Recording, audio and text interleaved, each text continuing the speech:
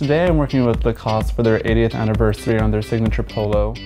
I chose to come uptown to meet up with my photographer friend Lucie, and we decided to shoot by Stranger's Gate on 106.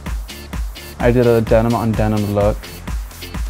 I felt this shoot was important to go to Central Park as I like to capture iconic places throughout New York that can bring my audience that aren't able to be in New York or in the United States to see different parts of the city and see how there's so much beauty that I'm constantly surrounded by and share it with my readers. Wearing Lacoste is something that's signature and iconic. This polo was perfect for summer, and it was a great way to share my personal style and a different take on how the Lacoste polo can be worn.